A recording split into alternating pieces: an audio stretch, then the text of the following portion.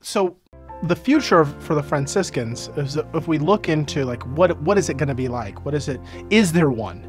And I think it's a great question because the church is changing.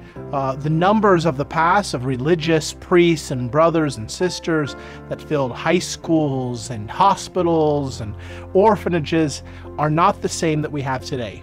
The church is looking very different. But this message and this desire to follow Jesus Christ is always the same. Now, what does that mean? Is that it will look different in the sense of size.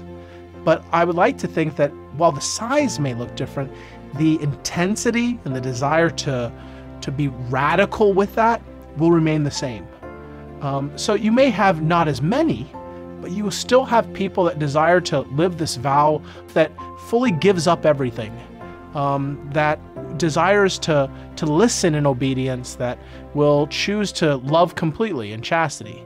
I think that's the call for everyone, but it will definitely be a call to where people want to do it in a very intentional and radical way, which I think that will be the constant maybe desire and allure for the Order of Friars Minor here in the United States as well as worldwide.